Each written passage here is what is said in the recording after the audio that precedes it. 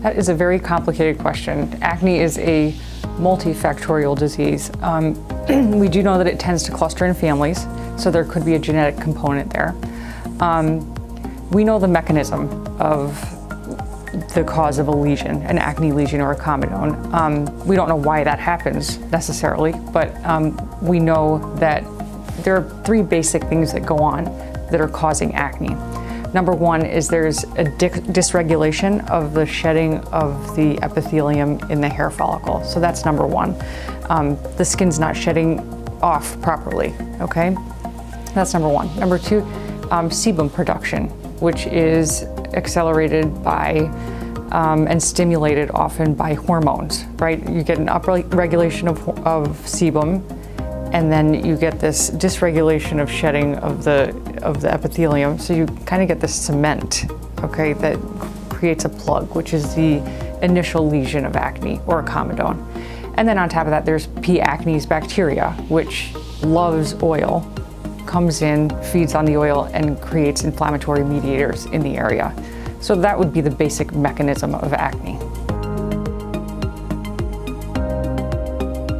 I would not say that stress causes acne. Stress is a very amorphous thing in medicine. We don't know exactly how stress works in contributing to disease states. Certainly it doesn't cause acne, but it can make the disease worse if you have it already.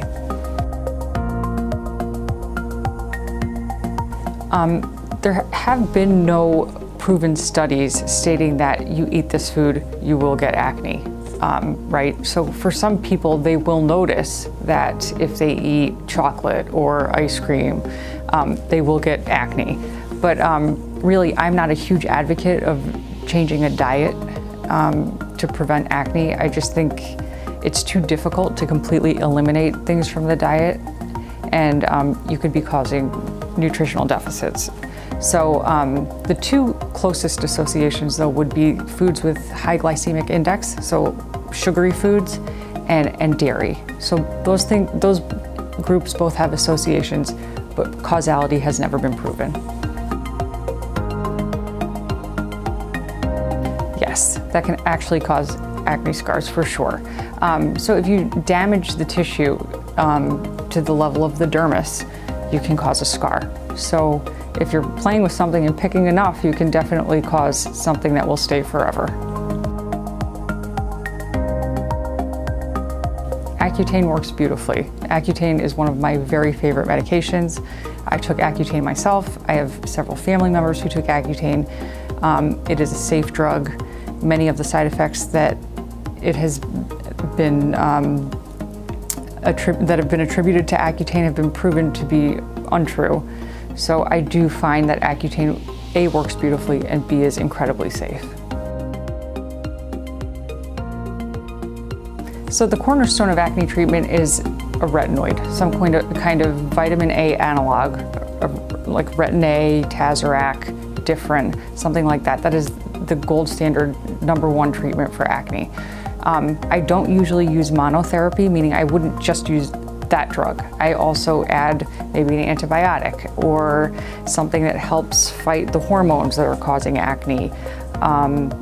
There's a vast armamentarium of acne medications, and basically my approach is to find the best combination for each person. Everyone's different, everyone's goals are different. So basically I'm looking at how severe is the acne, how much does it really bother this person, and what level of aggressiveness with regards to treatment are they comfortable with. So I would say almost every single acne patient will benefit from the combination of my prescription medications and medical grade acne care from an esthetician. One of the main acid peels that we use, salicylic acid, can be delivered right here in the office. We can use a higher strength of acid than you can use over the counter or at a spa, and the quality of the product is slightly different. Salicylic acid is known to target oil glands. which is, as we discussed, one of the problems in acne. So we certainly partner with the esthetician, and they help us to speed up the process much more quickly.